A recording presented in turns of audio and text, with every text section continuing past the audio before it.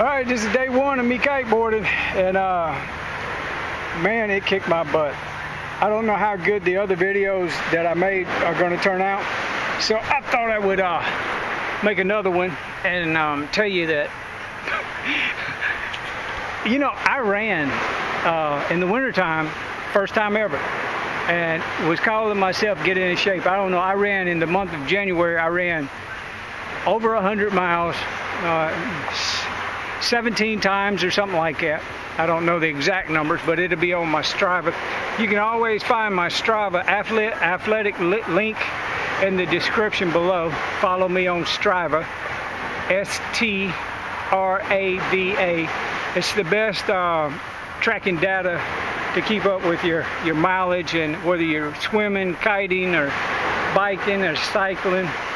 It's just all around a really good thing to do. We got a huge community of real positive cyclists in Branson, Missouri. A shout out to Springfield Brewery Company. They have accumulated a large group of people. So if you're moving into the Springfield area and you want to associate with some real cyclists, join the club. I'll put a link in the description. Springfield Brewery Cycling Club. They have a Facebook page, and they're really good people. Neil, I think his name's Neil Carter. I may be jamming that up and saying it wrong, but he's a real cool guy. I like him. There's so many, I don't know. I think it's like 1,500 people, maybe even more. But if you moved into the area and you're looking for a cycle club, that is really a good one. You don't even have to drink beer. I don't drink beer. I'm a recovering alcoholic and drug addict, proudly to say. I haven't had any dope, and I'm here in Jamaica. Everybody thinks, yeah, he goes to Jamaica because he can smoke those big doobies. No, I don't smoke. I don't smoke dope. I don't drink, even, you know, never. I was 28 when I stopped drinking. And that's a long story. One day I'm going to tell that story. But for right now, I'm going to tell you, I got to hold this for the wind ain't blowing. Okay, what I'm going to say is this. I went out for 18 minutes and a piece that equaled 1 mile and a little over a half, 1.6. And it kicked my butt. I mean, I was blowed up, you know, like out of breath, out of air. My muscles were starting like to cramp.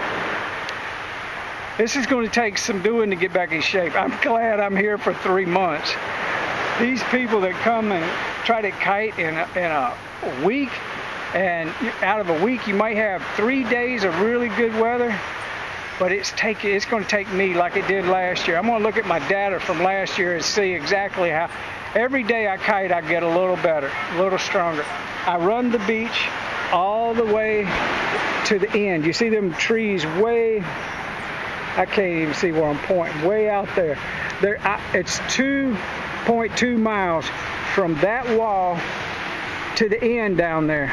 And so in between kiting, I'm going to be running the beach and getting acclimated to this weather, which is right up my alley. It's good and hot. I like it like that.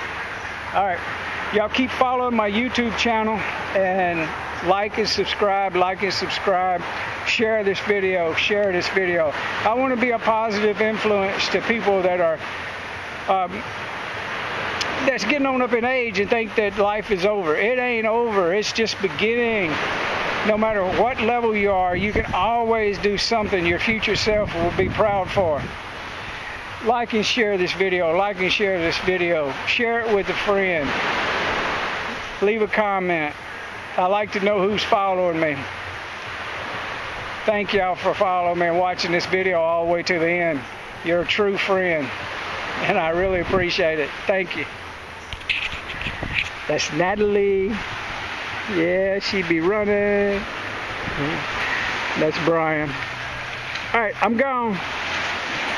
Oh, let me do the slap. I got to get the timing right for this is my left hand. Yeah.